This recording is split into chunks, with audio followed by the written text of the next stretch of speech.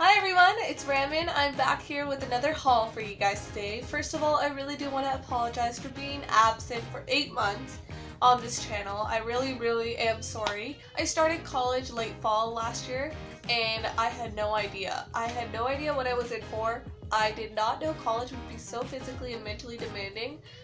Along with that, I was working part-time, so balancing school with work and making YouTube videos, it didn't seem ideal in my opinion. But enough of that, I'm back and I assure you can see a more regular schedule on this channel. I have a lot of video ideas that I'm so excited to produce and yeah, so you can look forward to that. But for now, let's start with the haul. This is a collection of the supplies that I've gathered over the past 8 months. It's not a big collection, but I didn't buy much of the stuff that I had to buy over the past 8 months was for school. Anyways, so I really wanted to get into block printing. Generally, just generally printmaking, because printmaking is a big thing. It's pretty big at my school. A lot of students sell prints of their work and little stickers. One of the reasons I wanted to dabble into printmaking was to make cute little stickers to sell. So one of the first things you need, obviously, for printmaking is ink. So I have this water-soluble ink, screen printing ink. I don't know what the name of the color is. Oh, just red. Just red. Nothing too creative. So that's that. And of course, you need a surface. I'm most familiar with lino block. The full name's like linoleum or something. But I just say lino block. Along with that, I also have a brayer. The brayer is just like a roller. It's used to apply ink evenly across your surface. So I think it's very important. And then I have a handle for my ink. Okay, I have a handle which is also by Speedball. Oh, the brayer was also by Speedball. As you can obviously tell, Speedball makes a lot of printmaking materials. So I also have this handle which holds different engraving cutters and tools in here. You can see right there. I already have one, but I decided to buy a few individual pieces, which later I realized these may not even be for printmaking, and I think they're for scratchboarding, which is fine by me. I have Scratchboard, so I can use these, I guess, but I may need to buy more cutters for printmaking purposes. Aside from printmaking, I did buy a random tube of oil paint. Well, it's not really random. I wanted to try out this company, Gamblin. It's been raved about all over the internet. This is cadmium red light. Nice basic color that every artist needs in their palette. I'm really excited to try this. Another medium that I started experimenting with is markers. So the 3 companies that I tried out are Winsor, Tombow, and Faber-castell. The first one that I tried out was Faber-castell, and they have a line called PITT Artist Pen. I don't know. It says it's labeled with a B on the end, like that. So, yep. So I bought 4 of those, mainly skin tone colors, except for this nice blue over here, because I really like drawing portraits and faces and sketching people. So I thought those would be a good foundation of colors to buy for a beginner like me. So the first color we have here is light indigo. These are a brush tip. Sort of light indigo starting to wear out. And then I have light skin.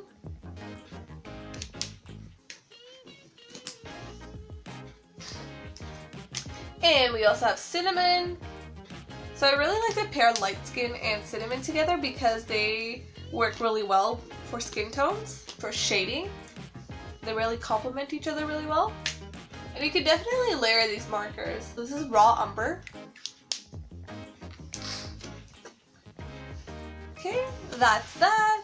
And moving on, we have Winsor Newton. I just say Winsor Newton instead of Winsor ink.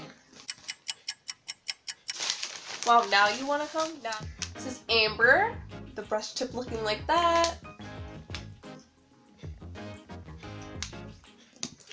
And then we have, oh, can't get it out. We have China blue. You can really layer these colors, you just have to wait a bit for them to dry. They're really nice for mixing as well. And then I have, this is what a Promarker looks like. So this is really the end that differentiates between the Pro and brush markers. Don't know what that was. And then I have this one in Cool Gray 3. There's that. And then the last brand, which really intrigued me because it's the cheapest one out of all the three. So the first one's in the shade 555. And it has a weird side that I can only assume is used for sketching. This one is 856. It's just a red. Compared to Winsor & Newton and Faber-castell, Tombow doesn't have a lot of colors, diversity of color. So that could be a downside. I usually like using the Faber-castell markers with pencil crayons. The brand that I've been really loving, this one is another, it's Faber-castell, but it's the polychromos, which have been raved about all over the internet.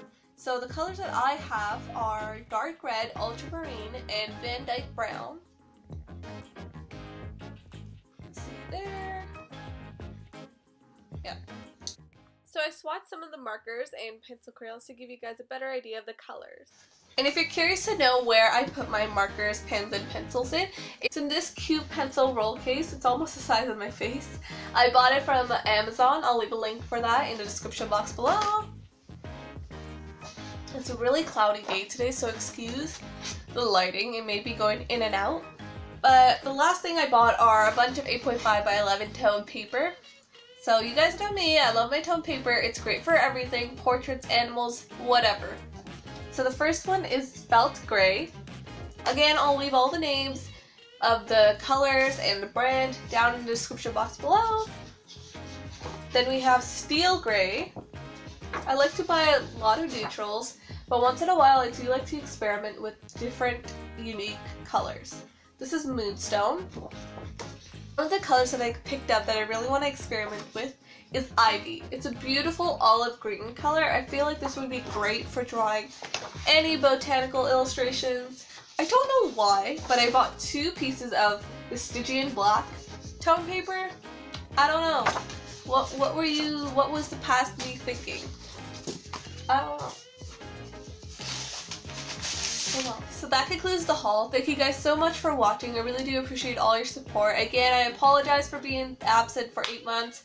I am going to try to retribute for that. If you want to see more content, head on over to my Instagram account where I post daily photos, or well, at least I try to post daily photos and videos, as well as my Society 6 shop where I have prints of drawings and paintings available for purchase. I am available for commissions if you want me to draw your mom, dad, aunt, neighbor, neighbor's dog, neighbor's cat. Just shoot me an email. My email address is linked in the description box below, and we can go from there. Thank you so much for watching. Have a great day, night, wherever you are, and I'll see you next time. Bye!